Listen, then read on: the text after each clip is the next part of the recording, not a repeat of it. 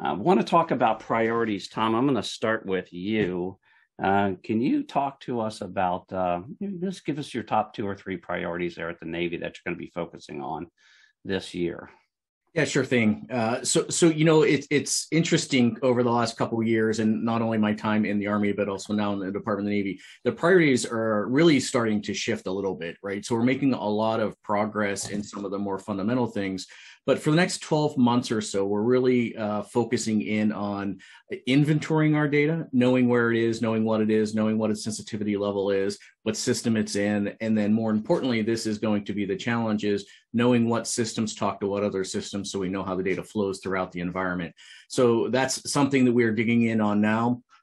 That is actually an offshoot of a broader initiative that we're calling Supernova, which is a data rationalization effort. And so, Nick mentioned the high performance computing environment. That's something we've been working with the analytic folks over in the N7 on the Navy side. So they have this thing called the Analytic Master Plan, which is an attempt to kind of organize the Navy in terms of how we're going to do analytics at scale. And so that inventorying is going to be important to know, where that data exists. And then that'll allow us to, not only know what we have, but how to protect it properly, how to position it properly, make sure that the people that need it have access to it, ready access to it, right?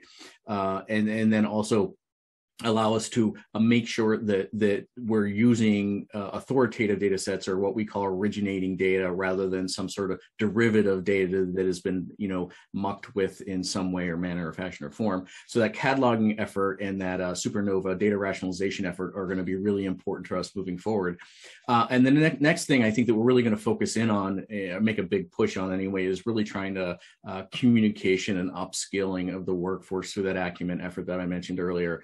I think that's going to be really essential for us making progress. And so once we understand where our data is and what that data is, and maybe the cleanliness of it, the quality level of it, and typically we call it veracity, but really broadly, can we trust the data for decision-making purposes and to create that operational advantage, is an open question, right? So we've done some basic data maturity modeling right now, and out of a 5 or not near 5, right? Mm-hmm. So it's not unsurprising. The results are not unsurprising, but how do we start moving that needle? And so the last thing, again, I think I mentioned earlier, is just really starting to use data for performance management. And so that's going to be really important to not only look at ourselves in a way that is very benign and say, let's just be honest about where we are in the story, and then start looking for those drivers, the levers that we can pull that are going to make the most impact. And so